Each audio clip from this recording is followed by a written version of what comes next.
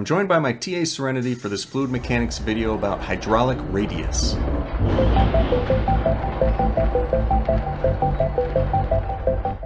And fortunately, it's usually not too hard to calculate. You're just going to need the cross-sectional area of your channel and the wetted perimeter, that is the perimeter of the cross-sectional area, but only the part that is actually touching the boundary, not the open surface. Hydraulic radius is used in Manning's equation. You suck.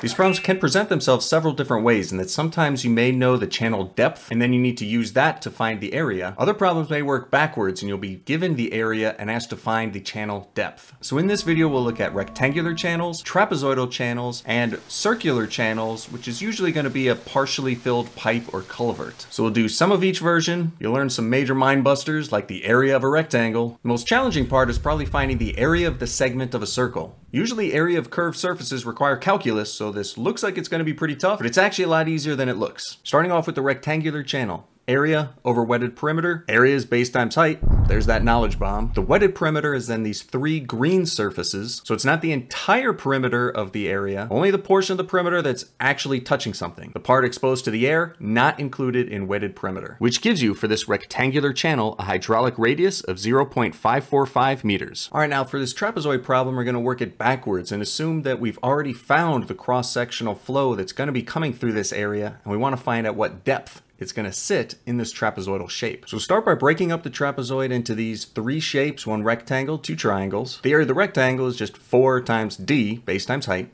Area of the triangle, 1/2 base times height. The height of these triangles is also d. The base takes a little bit of trigonometry. Tangent of that 30-degree angle is opposite over adjacent. The opposite of that 30 is d, the height, and then the adjacent is that horizontal base of those triangles. This works out to be a quadratic equation, so plugging it into my solver, there's two answers. One's negative, one's positive. Only the positive answer actually makes sense here, so 0.9 meters for the depth. To find hydraulic radius, area divided by perimeter. We started with the area, 5. The perimeter is going to be those 3 green lines added together, and we're ignoring the top open surface. So these diagonal green lines are the hypotenuse of that triangle, so we're going to use a little bit more trigonometry along with that depth. So using this smaller triangle I drew off to the side, you can see that with a hypotenuse of d divided by sine 30, when finding that vertical part of the depth, you take the hypotenuse times sine 30 equals d, so this answer will work out. And for this one, the hydraulic radius works out to 0.658 meters. Okay, circular channel. Solving for area of the flow through this circular channel is something that's probably really easy to or impossibly hard if you don't know how. And if it rings any bells from a long time ago, this sort of shape where you slice off a circle is called a segment. So we're finding the area of a segment of a circle. So we can first find the entire area of that whole pi piece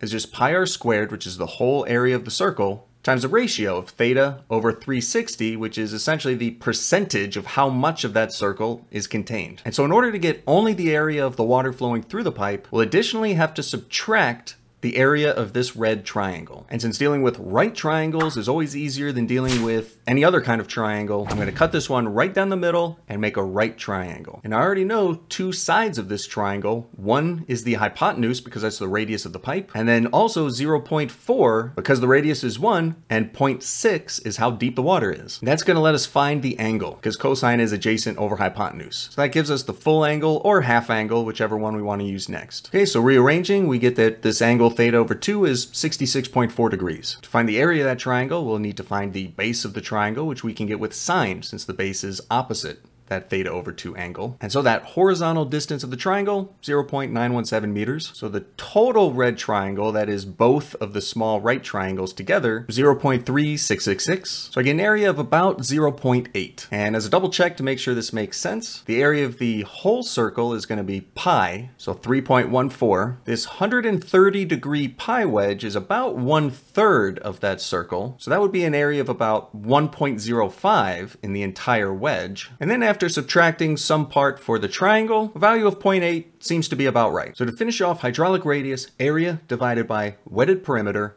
we've got area. Wetted perimeter is going to be the length of that green line. And similar to the same way we found the area of that red pi wedge as a ratio of the area of the wedge to the area of the whole circle, we'll do the same thing for perimeter, the ratio of that angular arc to the perimeter of the whole circle. The total perimeter of the circle is pi times diameter. So radius 1, diameter 2, 2 pi for the overall perimeter. And then the green portion only represents 132.8 degrees, which is double that angle of the smaller triangle, the 66.4, over 360 degrees for the whole triangle. Don't be too scared of the circular ones. They're really not that bad once you know how. If this video has helped you understand wetted perimeter and hydraulic radius and you think other students would benefit from watching it, please hit the thumbs up so that this video will appear higher in search and it's easier for them to find it. Thanks for watching and enjoy the rest of your day.